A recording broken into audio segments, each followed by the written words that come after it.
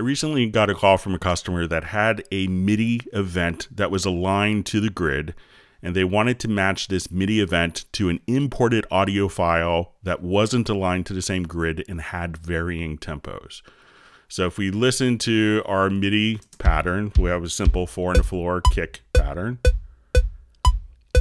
And then if we listen to our audio file, you hear that it's not aligning to the click track. And if we play these both together at the same time, it's going to sound bad.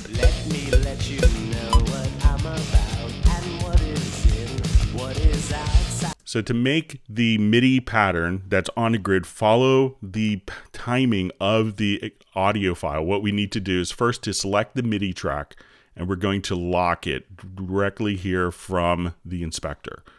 Select the audio event, go to your project menu, and we'll go to tempo detection. We're going to do a quick analysis, and this will automatically create a tempo map as well as a signature track. So I'll move my tempo map directly up here. So if we listen to this now, I'll mute the kick drum, and we turn on our click. So we've extracted to tempo for the song. I'm going to, at this point, unlock the MIDI track after selecting the MIDI track.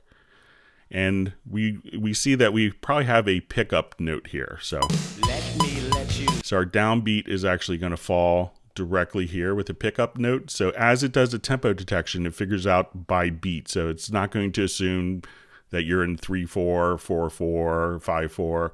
So we need to define the downbeat by clicking on the downbeat with our pencil tool. And now we can say this is our pickup note, and this is where the first downbeat of the song is. And I'm going to move the MIDI event, and if we have snap turned on by hitting the letter J, this can automatically just snap directly to the first bar.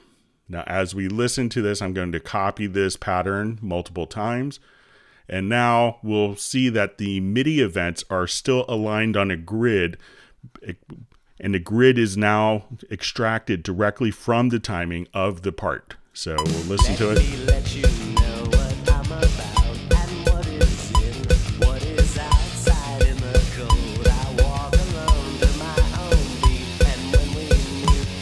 So now you can see how easy it is to align pre-existing MIDI events to the grid based on the timing of an imported audio file.